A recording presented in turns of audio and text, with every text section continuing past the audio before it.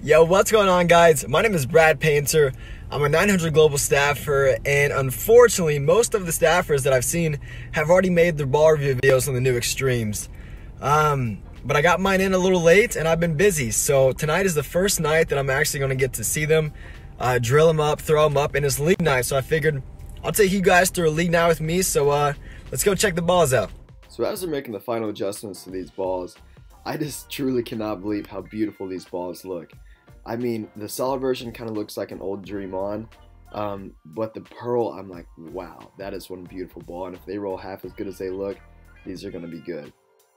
So at this point, practice has already started, and I kind of had a game plan going in of, I wanted to throw the solid, probably the first game, maybe the first game and a half. But I threw, I think it was 3 shots with this, and this ball is a monster. It's going to need a lot of oil to work. And unfortunately, during this league night, it just wasn't going to happen. So I decided to get lined up with a Pearl and see what happens from there. So at this point, I think I had the front 3 or 4, and I had a really good look. The first 2 shots, I got them kind of in, but they still held. They didn't overreact. And so, yeah, I guess I should tell you what I think about this ball after throwing in a few shots. So this ball is strong. It reminds me of the motion that a lot... kind of similar to the Honey Badger, just the Honey Badger and injected with some steroids, because this ball continues like no other. Yeah, so now I have, I think, the front 7, and I'm thinking, how cool would this be if I could, get a 300 the first time I ever threw this ball. So stay tuned.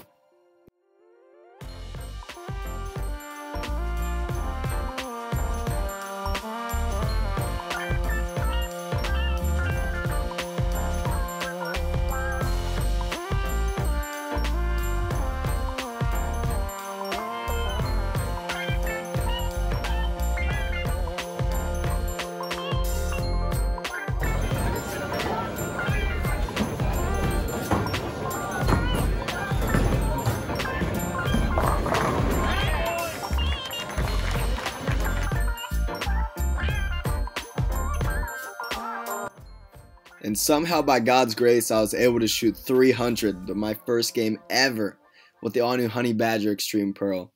And all I can say is I'm truly blessed to be represented by 900 Global. Their balls are good. And it's crazy. At the beginning of this league season, I didn't see many people throwing 900 Global. And now I look over and I see, white hots, I see fluxes. And I think, this company is here to stay. And if you haven't tried their products out, you need to. And I won't continue to talk the rest of this video, but I will tell you some more things about this league night, kind of what happened, and what I see with this ball. So, the second game I was able to shoot 262, left at 710, where I went extremely high.